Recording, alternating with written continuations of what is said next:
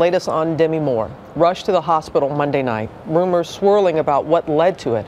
Her spokesperson saying that the star is being treated for exhaustion. ABC's Dan Harris, our weekend anchor, has been tracking this, and it was sad to wake up to this morning. Absolutely. Robin, good morning to you. As you know, there was already some concern about Demi Moore. In the 2 months since she announced that she was ending her marriage to Ashton Kutcher, people were already talking about her weight loss, and now this.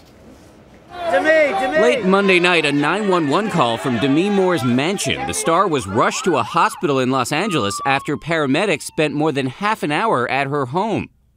Moore's representatives tell ABC News in a statement, because of the stresses in her life right now, Demi has chosen to seek professional assistance to treat her exhaustion and improve her overall health. She looks forward to getting well and is grateful for the support of her family and friends. E! is reporting Moore actually suffered a seizure, while TMZ says the 911 call was placed because of substance abuse.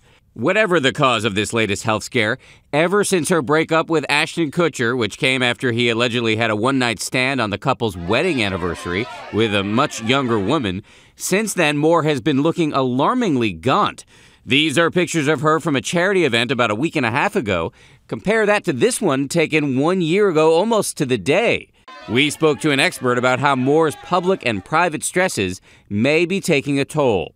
She lives a life in the public eye. I think that's very difficult. I think that alone can be exhausting. Maybe things like going through a divorce. It's unclear what impact this episode will have on her career.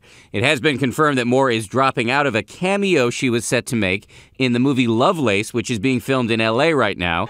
She also has a deal with Lifetime for 3 new shows. Now, we reached out to Ashton Kutcher and got no response. Overnight, however, he was tweeting about a completely unrelated issue having to do with a new web feature launched by Google. He's on vacation right now in Brazil. And she hasn't tweeted since January 7th. Radio silence. Yeah, all right. We wish her all the best. Yes, we do. Dan, thank you.